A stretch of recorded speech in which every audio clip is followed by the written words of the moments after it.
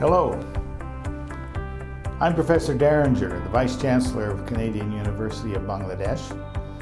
We're a relatively new and a very different educational offering in Bangladesh, and I would like to explain a little about what we do and what makes us different, and invite you to come in and take a look at what we're doing in Bangladesh. The Canadian University of Bangladesh is designed at great expense and great trouble to be a state-of-the-art, global competitive academic facility. Our campus is absolutely first-rate.